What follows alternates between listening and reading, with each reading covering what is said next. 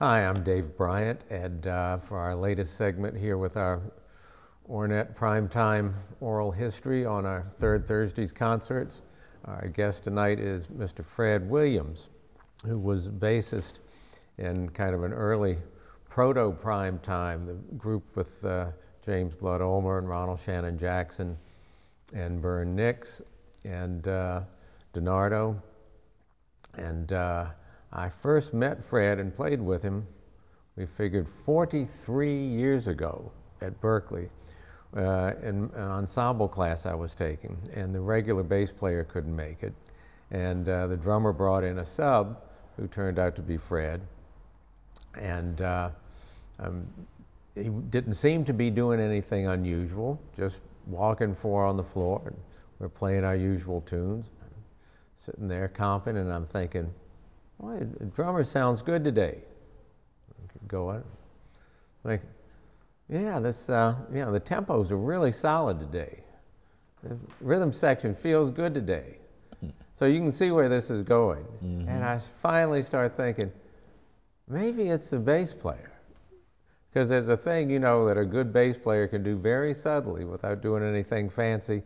Just seems to bring the rhythm section together, seems to give the whole band a little lift. And it definitely happened that day. So Fred packed up his bass and left at the end of the class. And the drummer said, yeah, that bass player, man, he's great. He says, with a guy like that, you feel like you can do anything. And he said, yeah, that guy used to play with Ornette Coleman. And for me, my main man piano teacher, Bruce Thomas, that had played with Ornette, encouraged me to study with him and so forth. But before then, this was the first contact I'd had with somebody that had been in that kind of proximity with Ornette. And to think I had just played with him, that was only 2 degrees of separation right there. And I thought, oh, this is fabulous. This is why I came up north. This is burning. So I almost chased you down the hall that day and said, you know, what's going on? But 43 years later, what's going on, Fred? Here we are. Nice to see you again. It's a pleasure, a pleasure. Only difference is I'm sure you don't remember it. I really don't. They had so many ensembles that I played with. Dixieland, this one, that one. I really don't remember. I'm not going to lie to you. No, that's all right. That's all right. It was a red letter day for me, though. And so Fred and I reconnected on Facebook a few years back, and so I'd been saying, Fred, something comes up, I want to get us together. So I'm so glad we got a chance to do this. I think starting off, maybe let's talk about, I know you wanted to talk about your father's career, who a very accomplished musician in New York. Yes, tell us about him. Yeah, well, my father had a band in New York City in the 50s and the 60s. It was called the Harvard-Epworth Williams Latin Jazz Calypso Orchestra. And I was only about 6 years old, and they used to do a lot of dance hall music. And one day he brought home a little record player, you know, the one with the needle sticking down. Yeah. And he gave me a bunch of records, and one of them was The Empty Foxhole by Ornette Coleman. And I said, Daddy, what kind of music this is? So Daddy said, they have all kind of music in this world, so just listen to all of them.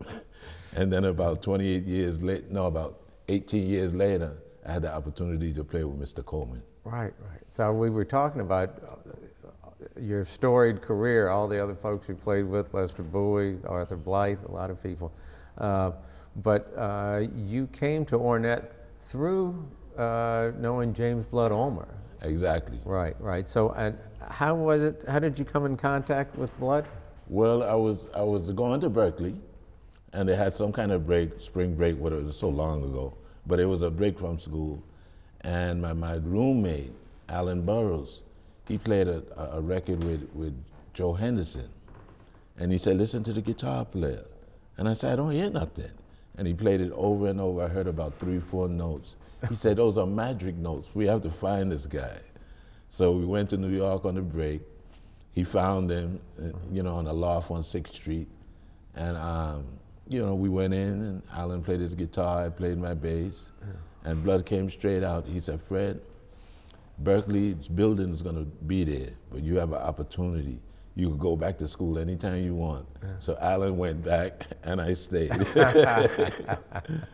Man, that's amazing though that Alan picked out just those few notes. A few notes. And could hear it, could hear what was going on. He said it's magical. Wow, wow. So then what happened? How did you just stayed with Blood for a while? Yeah. I stayed, he had a loft and they had, you know, a little cot. I lay down in the cot and they had another guy named Billy Patterson, they call him Spaceman. And Warren Bimbo was the drummer. Yeah. They had another drummer too. Oh boy, I can't remember his name. I think he's in Europe. And Blood had 2 bands with the same people. Right. I'm still thinking on that drummer's name. Right. One was the American Revelation Music Band. And the other one was, I think it was called a Funk Connection. Okay. And we used to practice every single day. Right. So like what year would this have been? This is around 1976, somewhere around there. Okay. I know last time we talked to Calvin Weston about his work with Blood, but I'm pretty sure that was after this. This was, he played with him later. After. Yeah, so this was really early on. Were you gigging with Blood then before you went with Ornette? Yeah. And through Blood, we were gigging. And the way Blood had his loft set up, I don't know, all kind of musicians used to come there like he was a guru or something like that. Right. I mean, different musicians coming, known ones too. Yeah. And you know, they met me, and other people just started calling me for gigs, like Louis Redman, and Frank Lowe, and Philip Wilson, and Olu Dura, and Arthur Blythe, and Leon Thomas. And it just branched out. Yeah. So how did you get the call to go with Ornette? Well, I was staying with Blood. And Blood was, you know, like a scientist with the music, him and Mr. Coleman. Yeah. So Blood was doing this thing called modulations, which came through Mr. Coleman. Right. But Mr. Coleman would say harmolodics. Right. Blood said modulations. So being that I was playing with Blood so much, something happened to Coleman's bass player, Mr. Coleman's bass player. And he said, I'm going on a tour and I want you to come. And he gave me a bunch of melodies to study, and we rehearsed them, and off we went. Interesting. So I was thinking you were the first primetime bass player, but you got to ask Blood who that first primetime bass player. Right. Well, we got to track down who that was. Who it was, yeah. I think he joined a church or something like that. Yeah. And he didn't want to play that type of music anymore. Right. That's interesting. All right, so this was right as he was getting ready to go on tour, though. So you didn't really have a chance to rehearse with him too much. Well, is that right? He came over to the loft, and you know, with his little funny high-pitched voice. Well, Fred, I want you to play the electric bass, but I want you to stand next to me. And I don't want you to play the bass like a roll, like everybody else plays. Yeah. I want you to, I'm playing the saxophone, play it like you're my trumpet player, and learn all of these melodies. Yeah. And then with the harmolodics and the modulations, that took care of, you know, the meat of the music. Right. But I had to learn all of his melodies. Right. And so that's tricky, right? I said that's tricky, right? Not really, because it's more or less, you know, I can't say it scientifically or on paper, but it's more or less close to the same thing, because Blood was learning from Mr. Coleman. Oh, right. You know, he was studying with Mr. Coleman for a long time. Right. So, yeah, I noticed in that there's a video on YouTube of you playing with him, and this was really before Jamaaladeen Tacuma or Al McDowell were in the band. You really are filling that role of playing more than holding down the bottom. It's like you really are on the front line there with him, playing melodically. And so, at the time, that was pretty uncharted territory. So I mean, did it help that there were two drummers in the band with two bass drums going, you know, holding down the bottom to free you up? Or? Actually, I guess it helped the sound that Mr. Coleman wanted. Yeah. It didn't bother me a bit, because Donato plays one way and Shannon Jackson plays another way. Yeah. And Bern Nix plays one way and James Blood Elmer, he plays another way. Right. My main concern is satisfying what Mr. Coleman asked me to do. Right. To play these melodies with me and then do the harmolodics and the modulations, and then we'll go back to it. Right. And it worked out fine. Right. It worked out fine. Did you find any difference between the work you've done with Blood and then with Ornette?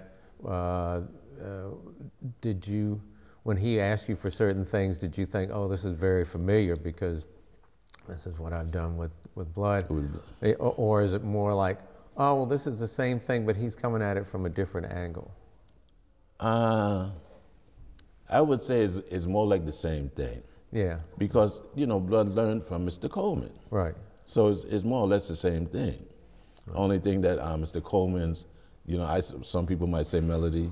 I call it the theme. Yeah. People got different names for it. Right. But let's say the melody of the tune that we're gonna play.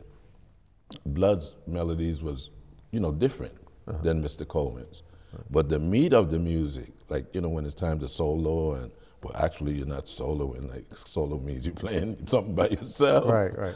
But when you start improvising, it was more or less the same thing. I could say, yeah.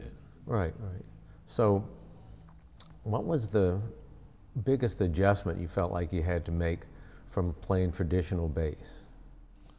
That I had to play all of the melodies. Yeah, yeah. You know? Right. And then I wasn't playing like Mr. Coleman said, the bass roll, you know, like the boom, boom, boom to the bottom all the time. You know, I could do it. Right. But he said, no, play like you know, like in my trumpet player. Right. So from learning all the melodies, that gave you the motivic material to work with when you were improvising, when you were doing the modulation. Yeah. In other words, if we play a melody or a theme, when it's time to improvise, I'm improvising from that theme itself. It might sound, you know, like a little different to the regular ear, but I'm improvising from that theme. And then it goes back to the theme, and then the song is finished, or the piece is finished. Right, right. And then when he starts the next one, he has a different theme. And then when it gets into the meat of the music, I improvise on that theme. So all of it sounds different to me. Right. So how long was the tour you did with him? I can't really remember, but it seemed like, you know, some weeks. Yeah, yeah. So you were out for a while. Yeah. I mean, were you able to gauge the music growing, shifting some over that course of time?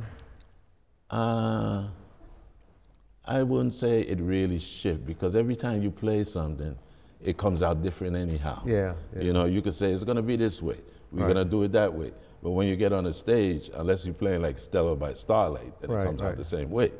Right. But when you're doing that type of music, it's always gonna come out different. Right. You know?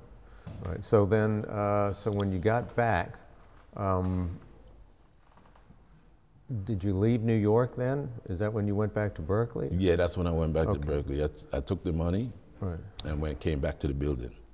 Right. So you've stayed in touch with James Blood, though, right? Oh yeah. Oh yeah. Yeah. I used to go back. Right. You know, in fact, I went back after I finished what I was doing with Berkeley. Right. So you went back and played with him some more then? Yeah. Very good. Yeah, and we played way after that too. So I know you're from St. Croix, originally, and that you there's some really nice videos of a concert that you did where you brought James Blood down to St. Croix to play. Yeah, those are very nice. I recommend people look those up. Yeah, that was a nice trio. Yeah. Trio. Right, and you were speaking about the drummer Hugh Peterson. Yeah, right, a lot of people know him from Boston too, because he and Kenwood Denard. Oh yeah, was very famous here in Boston. And Hugh Peterson, they called him Fuma. So you had Hugh Peterson, Kenwood Denard, and Tom McCampbell. Oh yeah, yeah. And Peyton Crosley. Yeah, yeah. I remember Tommy Campbell from when I was there. Okay, yeah. Yeah, so he was. And they had another one too, Marvin Smitty Smith. Oh, sure, sure. Yeah. I think he was slightly after my time. Oh, okay. That's good. So, anything else when you went back to play with James Blood again? Was it had he moved on to somewhere different? Was it just we're picking right back up where we left off? Or? Well, his music is always moving Sure. on, right? But then what happens, at least with me personally, if I'm playing with somebody, I try to complement what they want, what they want in their music. So in other words, when I was playing with Lester Bowie, I'm not going to do all of these modulations and harmolodics and stuff because he was doing something different at that particular time. When he was doing the stuff with Chicago Art Ensemble, I wasn't in the band. Right. That would have been more suitable for the harmolodics. But what he was doing when I was playing with him, I said, okay, well, this is the way you want it. I'll do it. Yeah. Mm-hmm. All right, very good. So did you find that the stuff that you learned, these modulations, working with Blood and Ornette, did those come in handy on these other gigs? How did that affect your playing with the other artists? Yeah, it came in handy because I learned another concept. Yeah. Because I was pretty young. Right. And in the islands, I was playing calypso and Latin and stuff like that, and Kool and the Gang. So it was just a whole different concept. And I think that's the most important thing when you're playing with somebody. Right. Just like I'm going to play with you in a little while. And we sat down over dinner, and my main question is, Dave, what kind of concept do you want? Yeah. Do you want me to play the melody? Do you want me to play like a background sound? And whatever you ask me to do, I'll try my best to do it. Right. But yeah, I talked to students about that sometime, about that thing of, a lot of times they'll have a question like, how am I going to use this to earn a living? What is this going to be good for? Right. Because I tell them sometimes, if they're not used to playing in like a freer context, I tell them I'm giving them solutions for problems they don't have yet. Right. So That's true. I always say that you can use this on any kind of gig. Yeah. If you're a classical musician, you can use it because it opens you up, gives you a different perspective from somewhere else. And so much of it is just melodic playing. So you really learn how to concentrate on the line and the construction and shape of the line and how to listen and interact with the other musicians. So it's good for you. Oh yeah, Can't do anything but help you. That's right. It's good to have no different concepts. Yeah, for sure.